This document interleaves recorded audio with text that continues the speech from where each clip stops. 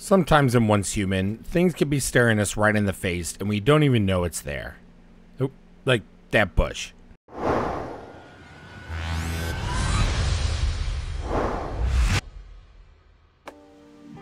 This might be something that you already knew, but I only just recently found out after playing this game for hundreds of hours. When you go to sell, instead of clicking on and trying to sell item by item, you can literally hit the S button as seen down below and then click on as much as you wish to sell. You can hit S again to deselect everything. If you want to sell everything, then you can just hit the X button. I can't believe that's been staring me in my face this whole game, and I didn't even know it. This has been a quick tip. Like and subscribe to be notified of all future tips and tricks. Bye-bye.